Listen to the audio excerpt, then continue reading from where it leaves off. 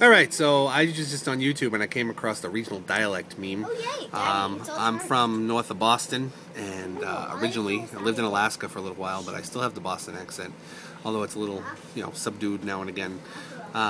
So first I'm supposed to read some words for you to understand, and so I'm going to start with aunt, root, wash, oil, theater, which is where you go to see a movie or a play, iron, which is what you press clothes with, salmon, caramel, which is a candy, like caramel corn, fire, water, those are fire, water, shore, as in are you sure, data, ruin, crayon, toilet, New Orleans, pecan,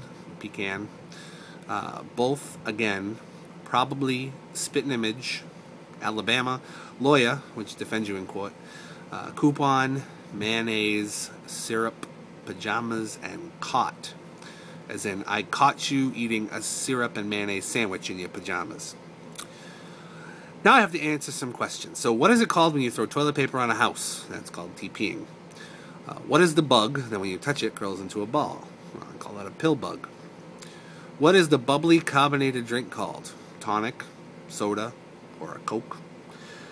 What do you call gym shoes? Sneakers. What do you say to address a group of people? I usually say folks, or all of you, or all you, or everyone. What do you call the kind of spider that has an oval-shaped body and extremely long legs? That's a daddy long legs. What do you call your grandparents? I have a mère, a pépère, and a Grammy. What do you call the wheeled contraption in which you carry groceries at the supermarket? That's a carriage. Or a basket. What do you call when it rains? What do you call when rain falls while the sun is shining? That's a sun shower. And what is the thing you change the TV channel with? That's a clicker, or a remote, or a remote, depending on how I'm feeling.